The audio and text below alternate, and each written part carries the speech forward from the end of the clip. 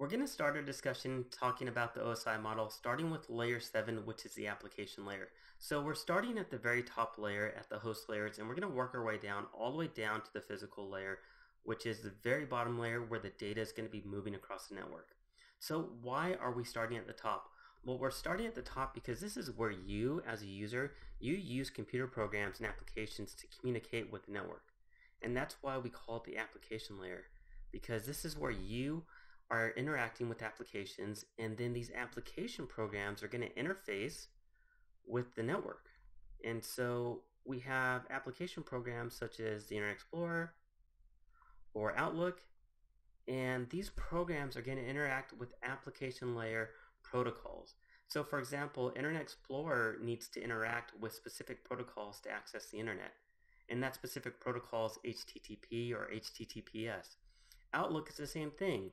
It's going to use email protocols such as POP3 or IMAP to interact with the network to allow you to send and receive emails. So one thing that's important to note with this layer is that the applications themselves don't reside in this actual layer, but instead they interface with application layer protocols. So it's the actual application layer protocols that reside in this layer 7 up here.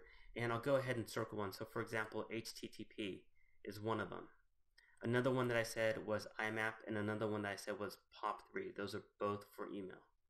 So just to recap, remember when we are talking about layer 7, the application layer, the very top layer, this is where you and applications on your program are going to be interacting with application layer protocols that interface with the network. So for example, Internet Explorer is going to interface with the protocol HTTP to get out to the internet.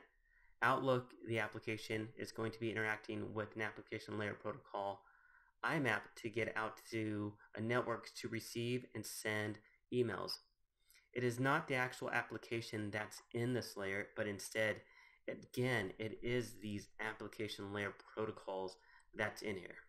So that's what layer 7 is, and so that's the very top layer of the OSI model, where we're talking about how applications interact with the network. And you'll notice over here it says network processes to applications. So again, network processes or network protocols interacting with an application, allowing this application to communicate with the network.